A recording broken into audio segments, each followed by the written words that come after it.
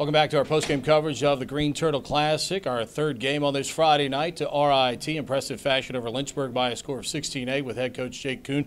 Let's talk about, first of all, when a fan or somebody watches Matt Hosick, how do they appreciate everything that he does for you all? Not only in the 6-on-6 game, you asked him to stop Disler on face-offs and try to do some work there. How do you appreciate a guy that does so much and a lot of times that doesn't really get picked up in the box score? Yeah, he does an awful lot for us. I mean, he must have played out of the 60 minutes 40. You know, I mean, he can run for days.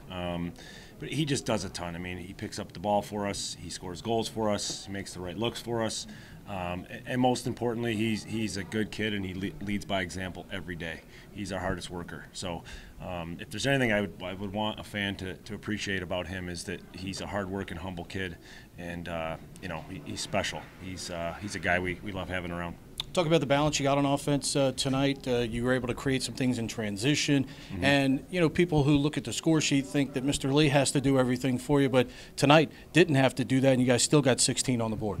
Yeah, no doubt. I was very pleased with the balanced scoring today. I thought we did a great job riding and created a lot more offensive opportunities for our team. And they were throwing a bunch of junk at us, some short stick shutoff. Something that we have been seeing a little bit of and are a little bit more prepared for now. So our guys handled that much better than in the past.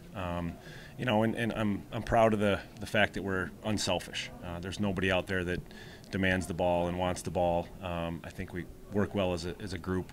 But getting those possessions, the ground balls, the face-offs, and off the riding game are key for us. Decision to shut off Stewart in the second half, that's something you all decided you were going to do coming out of halftime there and let them play 5-on-5?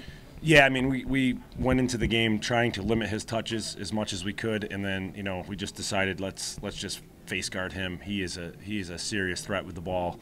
If he gets the ball, as you saw, 2 touches, he scores right away. So, yeah, we decided let's just play a 5-on-5 game and take him out of the game as much as we can.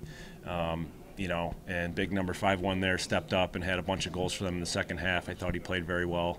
You know, I'm proud of the defense. I thought we played stingy all day. And finally, you guys now at 6-0. Thoughts on how you've gotten to this point so far? We've been grinding them out, to be honest. I mean, I think we've got a scrappy group, you know, and the ground balls and the possessions are key. You know, we're down our face-off guy, so we've been kind of face-off by committee, and you know that's been very worrisome for us. But our guys have stepped up; they've been working at it. Guys like Anthony Quinteno and Matty Hosick, and you know some of those other guys that really go out every day and try to get better at facing off to help the team. And you know, Quinteno, for example, is a guy who's a defenseman for us. You know, he's never taken a collegiate face-off, and he's working on taking draws for us. Right. So I think that says a lot about the group we have. Unselfish nature of the team? No doubt about it. And you know, hardworking. You know, they put in a great effort every time out, and you know, when we're playing that way, good things are going to happen. I appreciate the visit. Good luck tomorrow. Yeah, thank you very much. All right, Jay Coon joining us here as RIT knocks off Lynchburg by a final count of 16-8 here at the Greene Turtle Classic here in Owings Mills.